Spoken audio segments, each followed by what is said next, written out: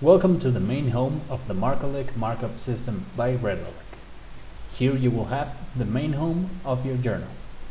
We can find already the number of issues that are already in the Markalic system, which are 6, 2 that are already on the Redalic 3.0 portal, 1 tagged article that it's waiting for the update of the Redalic system, and 3 issues in progress, which are already waiting for us to come and tag them.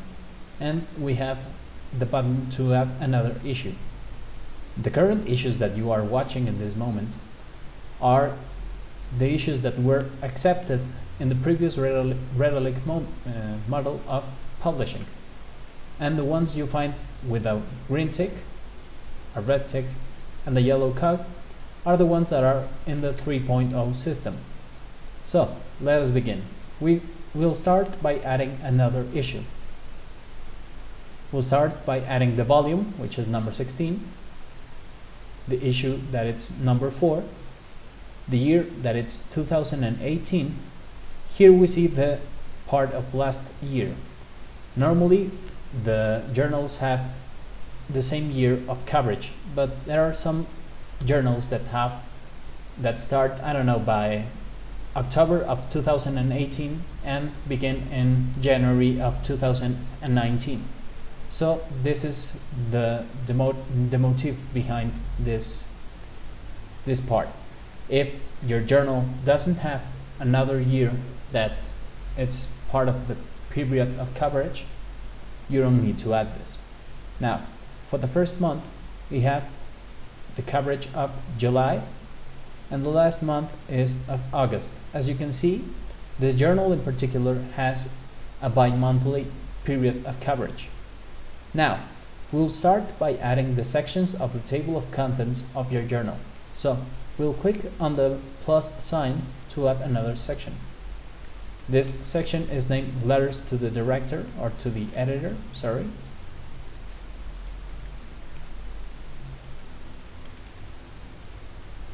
We'll click on the tick to accept this new section, and then we'll add another one, which is Special Articles. We'll accept it, and then we'll add another section, this one being Original Articles. For the purpose of this tutorial, we'll only add 3 sections, but you have to add all the sections that appear in your table of contents. Now, for the type of installment, we have a various number of installments that we can select. We already have by default the ordinary installment, but we can also select a special or extraordinary installment, a supplementary installment, or a double installment, which could be complementary to the ordinary. We'll leave it like that, as this is an ordinary installment. Now, for the period. There are some journals that doesn't apply the months of the calendar to their period of coverage and instead use the stations of the year, such as spring, summer, autumn, or winter, or the ones that follow a semestral coverage can select first semester or second semester. In this case, none of them apply, so we don't have to select. Next, we have the periodic publication. Here we can see 2 options, and periodic publication applies to the journals that in the period of coverage continue to add more articles to their issue.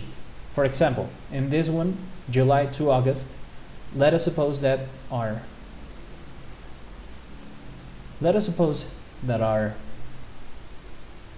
period of coverage allows us to add articles from July to August. So on the 27th of July, I accept another article, I'll add it to the table of contents and continue with the same issue until August the 15th, which is the time where I cut or where I stop receiving articles, and then I publish the new issue. Some journals do this, some others don't. This one doesn't, so we'll select no. Now for the licenses. We have a tab to select the Creative Commons license if our journal has one, with the following being attribution, non-commercial, non-derivative, and the non-commercial, non-derivative, or share alike. If our journal has one, we can select it, and as we will see, the system already fills up the license description and a link to the license. Now for the copyright statement, we can also add the copyright with the name holder and the year of our copyright. We can have a Creative Commons license and a copyright statement, so it's not it doesn't exclude one of another. We'll put the copyright statement. In this case, we'll put an exemplary one. Now the copyright holder, which can be the institution that our journal is adscribed to, or the journal itself.